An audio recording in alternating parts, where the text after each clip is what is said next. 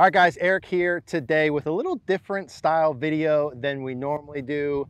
We're not out on the driving range hitting full swing shots. We're on the putting green, and this is a video I've been so excited to do for a long time.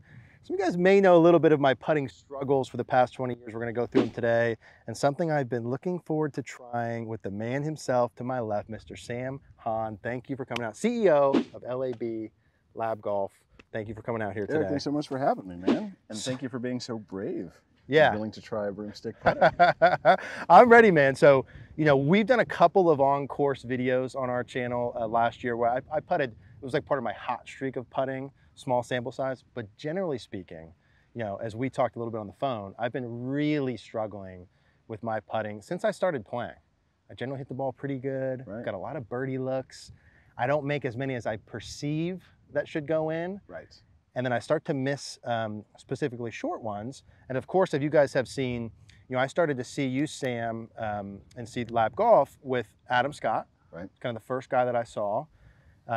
Obviously, Lucas Glover, you guys saw this year, was unbelievable. How cool is that, huh? It's unreal. Unreal. So I saw him. I saw Charles Howe with the link. I'm seeing guys that I can relate to that I'm like, okay, these are good ball strikers. Right. Maybe they haven't had great putting performance. Right. They switch what they're using, and seemingly from the outside, all of a sudden, these guys are putting well, they're winning tournaments. One thing that we're noticing about guys who find success with the broom are guys who have some pretty good skills with all stroke sports. So I was asking you earlier if you're any good at pool, darts, things that just involve a little touch and some soft hands, and you said yes. Yeah. So, but yet you struggle to make a 4-foot putt sometimes. No doubt. Torque's the reason. In my mind, torque is the reason, or a two-part thing. Torque is one of the big reasons. The other thing is the fact that you're using both hands. So when you're making, if you try to throw a dart with two hands, you're going to struggle. A little chaotic. If you try to shoot a free throw with two hands, you're going to struggle. Oh, that's interesting. Yeah. Okay, I haven't thought Everything about that we before. do that's precise, we do with one hand. Yes. Broomsticking is effectively a one-handed motion. And that's why I think that a lot of guys are finding a lot of success with it away from their conventional putters, because now this is ball rolling. This is bowling. Yeah. It's not putting anymore. That's never thought about that before, where I'm like, anything eye-hand coordination, I'm usually very good at. Right. With the exception of this, and it is two hands versus one hand. Yeah, they fight. Very interesting. They fight. They don't get along as well as you'd like them to get along. For me, never on the greens. All right, Sam, so I got this bad boy out of the box. Let's talk through where to start. Yeah. Right, so I got this, how to start. Maybe let's start with like the grip and the setup pieces. You got it. So we're gonna start with the left hand. Again, no rules. There is no curriculum. There are no fundamentals. We're making this up as we go. Yeah. Here's what I've seen that works and doesn't work. The vast majority of effective broomstickers that I've seen do have their thumb on the end cap. Put their thumb right up on top there, and then I notice a pretty light grip pressure on those bottom three fingers. Light on the bottom three, okay. Yeah, and that's so that the handle, the top of it can swing, pretty freely. Love Because that. we're not going to move the top of the handle, at least not intentionally, right? So from there, now we got to figure out what we're going to do with the right hand. There's a million different ways to put your right hand on it.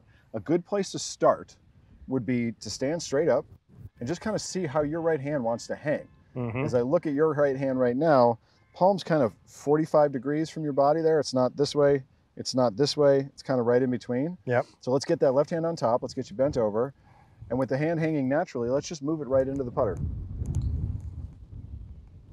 Yeah, and then what are we doing with the fingers is kind of the next question. Some people like to wrap the index finger around. We saw you earlier going with what we're now calling the cigar. The old cigar grip, yeah. We've got, some versions of the saw, where it's kind of more like that.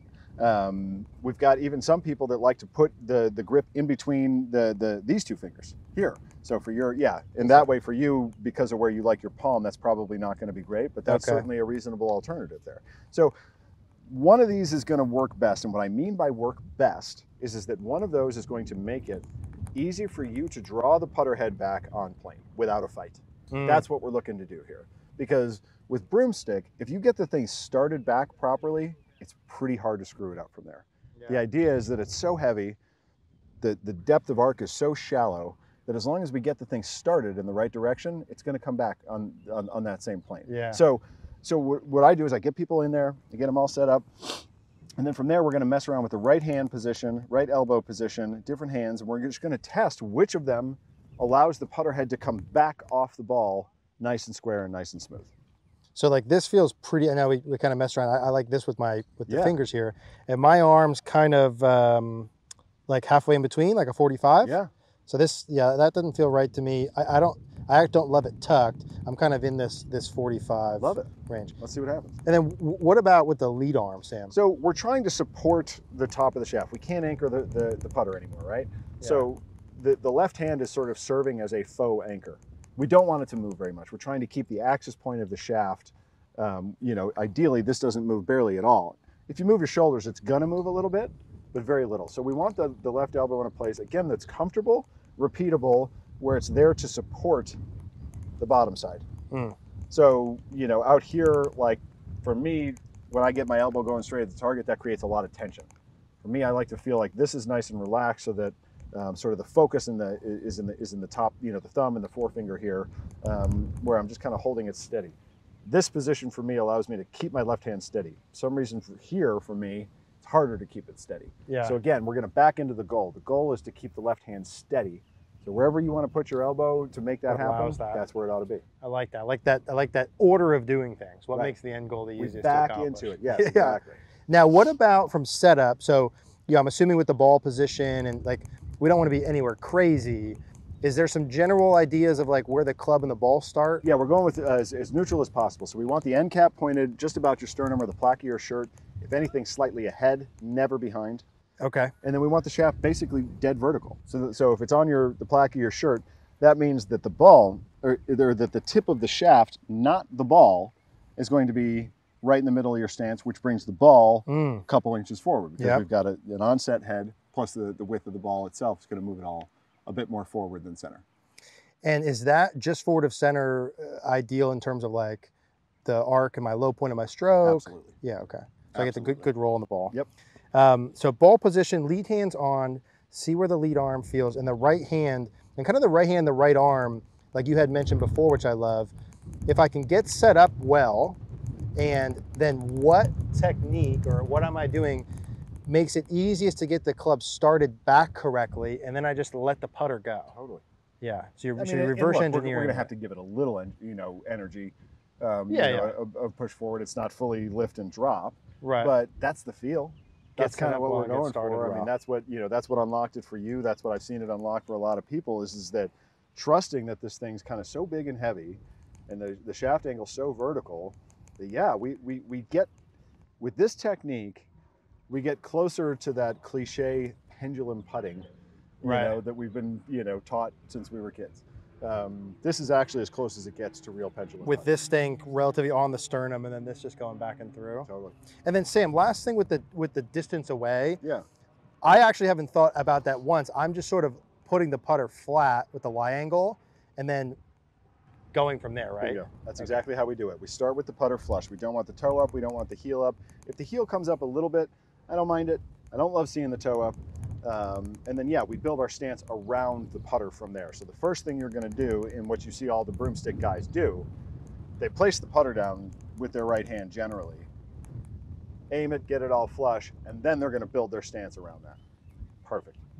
And then I've seen the little... Oh, Lucas's move is so slick. Yeah. He's just The little arm relax. Basically like, Bring it in, boom. yeah. It does look cool. Hilarious. So quick recap for myself here. Left thumb is on top. These fingers are pretty loose here. I'm gonna let my right hand hang. I'm gonna bring that in with my cigar. For me, I feel the left arm's a little in, right arm is a little bit in. Shaft is basically straight up and down. Get it started, get it set correctly, get it started correctly, and then let it go. That's it. Okay, so you're going with the cigar. It looks like we've got the palm about, 45 degrees from target there. Elbows kind of matching that up. You folks at home, there's a million different ways to do this, and you will feel it instantly. You will feel one of the ways that you grab the putter and hold it is going to make it easier for that thing to come back on plane. I don't care about square. The face is going to take care of itself. I want it on plane. Go ahead and set up. Yeah. This is what I mean. I want that shaft traveling on this plane. And you will find, like you saw my putting board video. Yeah, great that video. device. It's awesome. Yeah. And one of the ways that I like to use that board is to back into how you should be holding it. So the board's telling you whether or not you're on plane instantly. Yes. And then with that board right there, grip it like this. grip it like this, grip it somewhere in between, grip it with in between the fingers, do all the things, and one of those methods is going to line up with your particular biomechanics and how your shoulder connects to your elbow, connects to your wrist, connects to your hand, right. And it's going to feel easy. Yeah. There's one way, there's probably not just one, there's a few ways that are going to make it a little bit easier to keep that shaft on plane. That's how we're going to back into how you should be holding it with your right hand. I like that. It's very important to know there isn't a right way.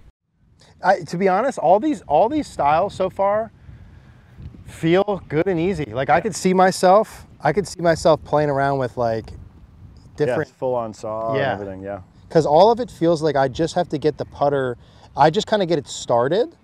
Back. And then there's nothing. That's the backstroke is it. And that's where the intention around, you know, finding your spot here where it just comes back easy without any kind of fight. That's why that's so important. Because the through stroke is like nothing. Yeah, so some like of those once you start it, like you can't, I mean, and that's where like aim is huge with brooms because you can't manipulate this thing. Like once it starts down, like you can't control it. It's out of your hands. Yeah, it does. It's like I get it started and then I just let it gravity. Yeah. Get it started back and let it go. Eric, these look really good, man. Thank you. Thank you. Really They feel good. I feel like I'm getting some confidence going here early. All right, guys, sorry to interrupt this video, but since we filmed this, I've since taken one of these in particular out on the golf course and literally putted the best that I have in my entire life. Now, as I've said, like I haven't been putting well for 20 years, so the bar wasn't super high, but I've been seeing the ball go in the hole for the first time in a long time. I'm freaking confident on the greens for the first time in a long time. The game's a lot more fun, and I didn't change anything. I've been practicing more. I didn't change my stroke. I literally just changed putters. That is so exciting for me. We're gonna partner with L.A.B Golf and Sam as a thank you to them, and hopefully to get you one of these in your bag as well, maybe for a holiday, Christmas gift, something along those lines. It's an investment, right? They're not cheap, but with the 10% off code and with how long I think you're gonna use these, I think the value is really high. I'm sure you spend a lot of money on drivers and things like that are expensive too, but I'm gonna plan on using these for the next like 10 years. So when you do the math that way, I think it's a freaking steal. Again, I won't spoil which one I use. We'll show you that in some future videos, but if you want a holiday gift for yourself or a loved one and you want to putt better and you're looking for a putter, I've never used a putter that's this good ever in my life, and I know that you're going to love it as well. L.A.B Golf will be in the description down below. Use code Cogorno, get 10% off. I hope that you'll try one and that you'll be as excited about your putting and your game as I am about mine.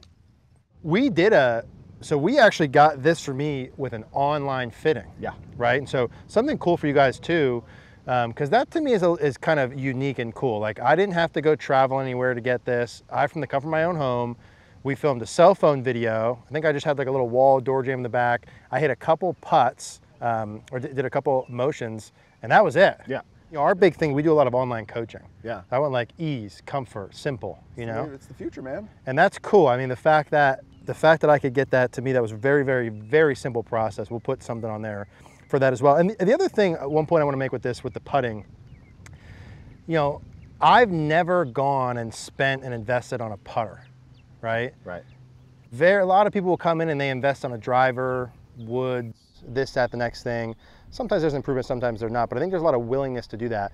I look at this for me as something that I'm going to practice and get good at. It's like, this thing's going to be in my bag for a long time. Totally. So I value this, me in particular, probably more than any other club in my bag. Sure. And so for me, when you go through and you guys build a putter that you want, and like, think about the amount of putts that you've missed before.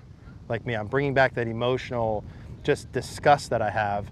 And if there's a real solution for me to have something that could make my life a lot easier, I want to invest in that, and I want to have something that I can use for a long time. And I feel like with a little bit of practice with this, even already, like if I have my normal putter, I'm not making that amount of putts. Thank you for doing that, man. I think this is really going to help me in my game, so I appreciate you putting the energy. Thank you for trying it. I mean, this is, Lucas definitely helped make it a little bit cooler. But this is still a thing. You know, you're going to get some comments when you pull this thing out. Thank you for being passionate enough about wanting to improve that you're giving this a try, and you will. Likewise. Yeah, no, I appreciate that, dude. Get it. So guys, you're going to see some more stuff. I'm going to do a lot more of this. I'm going to practice. We'll document my journey a little bit of, maybe we'll put a highlight reel of all those 3 footers together. That'll be tough to watch. And then I'm going to practice this and report back genuinely what my experience is. You know, we appreciate Sam coming down. I wanted to wait till he came so we could go through some of those and kind of show you my process of improving, but also to give you access to stuff like this and let you know, you have this available to you. So we'll put all that down below, Sam. We'll put the links in the descriptions down below to go check this out. We'll also put the info of what the putter that I have, the specifics of what this putter is that I got. Obviously, want to get fit for it, but we'll put that all down below. And Sam, appreciate it, dude. Awesome. That was great. Awesome. Thank you.